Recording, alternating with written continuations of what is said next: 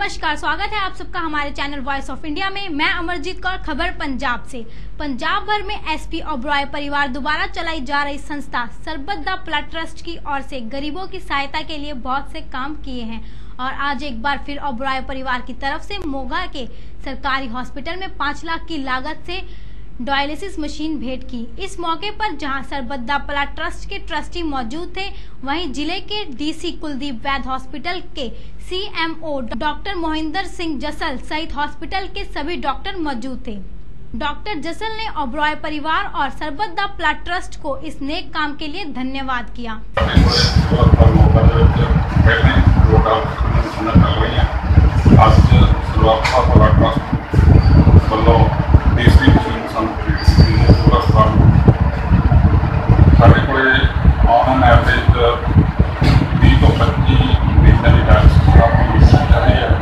सरकारी हॉस्पिटल में dialysis machine लग जाने से उन हजारों परिवारों को फायदा पहुंचेगा, या तो प्राइवेट हॉस्पिटल में करवाते थे या दूर हॉस्पिटलों में। यह थी मोगा से विपिन औकारा की खास रिपोर्ट। आप देखते रहिए हमारा वेब न्यूज चैनल voiceofindia.net।